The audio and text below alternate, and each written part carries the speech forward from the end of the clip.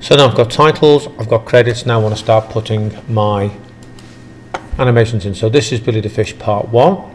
I drag it down into the video track, so make sure it's on the video track here, and put it up right up against the titles.